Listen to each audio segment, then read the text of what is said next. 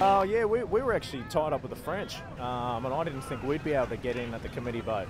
And then just with about sort of 5 or 10 to go, we looked to windward and saw Russell doing 20 knots. And yes, it was quite a loud bang.